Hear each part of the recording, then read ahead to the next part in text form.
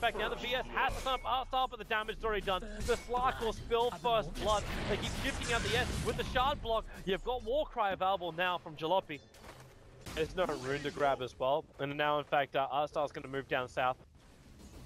LC was a long way down. Here comes your Snowball. Witch Doctor, this time around, he's keeping his distance, and he can follow with that paralyzing cast. It's slowing him down, but VS, once he got pounced like that and leashed, so it's just... VS is still pretty good considering how much he's been zoned out. Oh, they're going. Arstal's going to slow somebody down. He's looking for an opening, and it's going to be Viva. They focus over on that Witch Doctor. One support after another.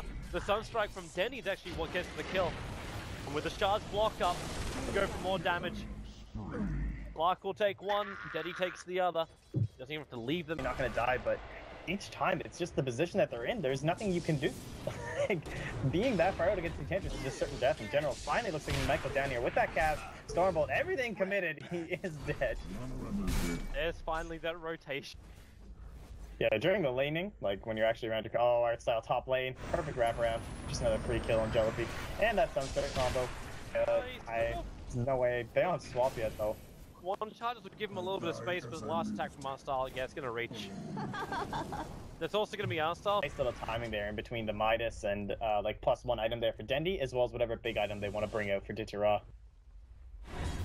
Jalopy, God Strength top lane, right on top of General. Cast flying through. Gonna met Missile as well. And, oh, that's a little bit of deja vu, but he's been having a much better game so far. LC was just waiting for it, really.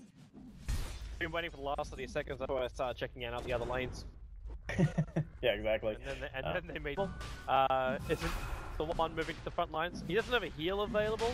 And now with the wave of terror, oh, NaVi caught with their pants down. The follow-up done with the Sun Crash. The burst damage was just so quick. Even with that Spike Carapace returning a lot of the damage and the paralyzing cast. They just can't get the space. Finally, Ditchera is going to get himself some revenge. The charge off target. Snowball will still bounce through 3 players of LC. It's a 2-for-1 trade-off. And the rest of That's how I place it, and it's really hard to tell as to where he placed it because of this Observer Ward. It might have been in range, since it was definitely range as a sentry. I think the Observer Ward could see this as well, although it's kind of hard to tell. Last hit, Catapult was still connecting. VS was on the mark, art style. Mid lane.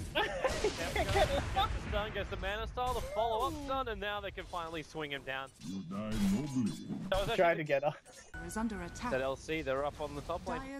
Pushing into the tier 1 tower, you got an Invis Kefka moving with the blink forward, gets a double stun and the double mana burn. Oh. And now Jalopy, no, the Snowball ends up protecting. They still need more damage, while meanwhile up on the top lane, the battle's going up here with Solid. The swap out, and then the TP General's going to stop him from escaping, but it's down the bottom lane where they wanted Dendi and going to catch him. That's all it takes to kill you? That was close. Probably the Shadow Blade if he wants some damage. Power push speed from NaVi is so slow. It's actually giving time for LC to rotate towards the mid. One kill off to Mako. He doesn't have Snowball. But LC can do considerable damage to this mid tower. Easier once he's got that BKB done. So that considerable damage I was talking about to the tower just above deny range. The best time to pull back. They Thunder God's Wrath. It's to reveal the Bat Rider on the top. With the Death Ward, they're going to have more than enough damage to kill off General. Top tower is under attack.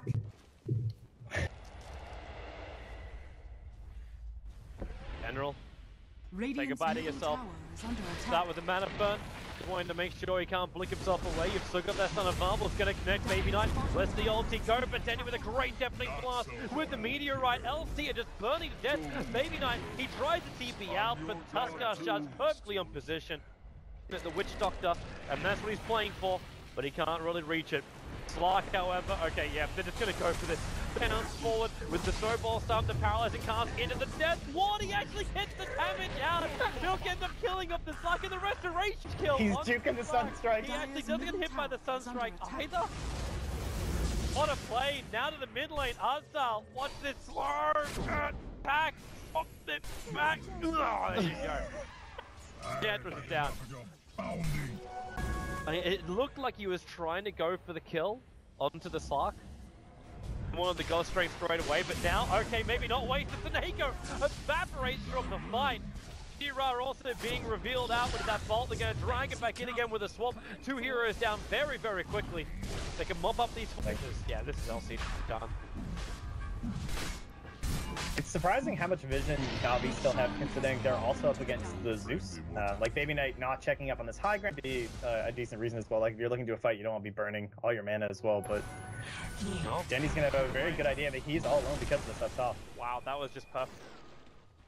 Nira added enough pressure to the Nyx Assassin, try to dodge in a different direction, and then the Sunstrike hit perfectly. So the Nyx Assassin goes down, Nira tries to run away, he's going to get stunned up. There was no Dark Pact being triggered, so they have to keep running around. And swap back over, now goes through Shadow Dance, the Sentry Ward's being placed, but obviously they don't see that, the Death Ward, Nira's down far enough, they're using the Courier to scout him out. They almost lost that Courier, but Sven blinked himself forward.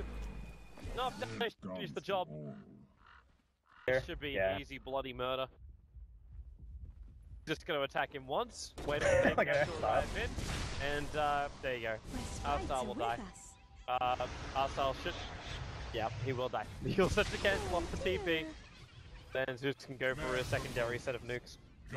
Obviously been burned, right? Yeah, it is gone now. Wow. Alright, that's just really, really bad for them. Nira's going to die anyway. But Jalopy, he walked up to the top rune, and Scepter, Dragonlance, moving in towards a BKB, is actually ready to fight and show off like the whole Enchantress that we know as being one of the more powerful heroes of this patch. Oh, nice. Burning that mana means no Shadow Dance, and Disharad just gets blown up by Jalopy. That was perfect. For a kill on the bottom lane. His Firefly's 4 seconds off cooldown, and there goes your Yule Scepter. Defensive from the Nyx Assassin. Goes directly for the Spy Carapace, looking for the swap, but it comes a little too early, actually dodging the stun. You lose a Bat Rider, and Roshan also taken. Yeah, pretty efficient across the map. So both teams are getting a little bit out of what they want to. Kefka, is he going to go? Yep, Spy Carapace, the Lasso's still down there. Denny wants a quick kill, and they're not going to get it. Yule Scepter up, but Nira, he's now going to arrive. Nyx Assassin into the mid. Invoker gets destroyed. Venom arrives at the perfect God strength here. And look where Kefka goes. Tara's on the hillside, throws down the Observer Ward, Roshan's already dead. And now there's two cheeses on the side of LC. Stack both on the Venge. Okay. Like, I know they had two cheeses. Middle lane. They're just gonna like pass it off. Look at that swap range. A long jump back to Sineko. The paralyzing can't stop bouncing around, but the Venge will spoil. There goes your first cheese. It's on cooldown, however, because of this stack, but they still get the... It's gonna be a lot of pressure on Dendy in general. Like, jeez, he hasn't even played Bat Rider this game, you know? He just moved around the map. Still need to pick. Nira is currently getting caught out. Some strikes there. They want to hold him in position, but the big double stun! The help arrived from the Thunder God. Can really do to Soul this up apart from throwing in a flame break. Yeah, they can start a jewelry shop up in the Dark Fountain. They left a gem there. Like, the Bat Rider dropped one, but they just left it. Another quick jump. Nice play. That stun's not going to connect. Now you see the power of Art Style. Look for that bonus damage, as this Sven does take a hell of a lot of it. And Nira holding the BKB. They try and go in for this one. The Death Ward, however, is going to pull out a lot of physical damage. But then the stun from Snako cancels that one off. Are they going to get through the rest of it? Yep, they do. They actually get through the Sven. Then he keeps moving forward. The side defiance being used to keep the boost out of play, so he can't just spam out whatever he's got. They've gone through 3 players here of LC. Nira moving over. He's got so much essence shifted, and now he's going to use all of it to kill off Baby Knight. Unless they go for more. In fact, he leaves Baby Knight alone. They burn the Aegis of the Immortal. Actually, only 12 vessels. I thought he had a lot more than that, but now Baby Knight's under God's wrath. The stun is dead. Nyx Assassin trying to help out as much as he possibly can inside that Agony. Wow. Except the Baby Knight just manning up. The snowball will protect him for a moment. Kefka, who's he want to go on? He mana burns over towards the Slark, blinks with a stun, and the Slark will go down. 105 seconds on the sideline. Dendy's down, could have got himself a 4-man stun, so... It's true. That's great. I can't believe we have a Zeus and a Nyx Assassin currently taking buildings. What is happening this game? And Jalopy, like, this is that whole threat we talked about, though, is that he blinked in for that initiation, he missed it, I mean, the general got to live, and then he got punished. He didn't BKB during the EMP, and after that, like, what are you going to do in the fight? You don't have any mana. He was forced to retreat. Oh, nice swap. I was going to use the BKB, but obviously, VS has killed himself by doing this. Armstyle, he doesn't have enough mana. He can't impede us anymore. And then Nick's assassin, he hides in this fire carapace. Tough turns up killing himself too. That's the Enchantress buyback. The mid-ranks is down. There's still 5 seconds until Dendi is up. But LC will take out the mid-ranks. They've still got Satanic available as well as God Strength, so yep, they're not going to back out. Death Ward's back on cooldown. Down to Blink Lasso. General finds the opening, but the Paralyzing Cast is going to turn that around. Dendi into the BKB, but the Death Ward did everything. Dendi just, he can do except die. The stun's available, the Thunderbolt will be thrown out. This is practically GG at this point. When you're losing 2 lanes of Rakdos, they can't afford to lose Dendi, but he just fought back. The only thing which is going to save NaVi, well, EMP follow-up burns off a decent amount of mana of his Vambus. Zeus doesn't care. He's got so much to spare anyway. So the tier 4 towns are almost gone. Tuskar up in 5. What they got coming in the courier? It's just a Hyperstone for Artstyle. And then he stuns up, that's it. That could be it. The Stonewall protection, no, Dendi's down. They've lost too much damage. The Tuskar won't be able to retreat out properly. They've lost too many heroes. The fortress is gone, and GG LC will be now the team to be undefeated in the Dota pitch. The second group of Europe. And NaVi, not only do they lose one game, they lose their entire series. They're still in a very commanding position in the grid. They're still in a very commanding position in the grid. Because they had 3 straight wins.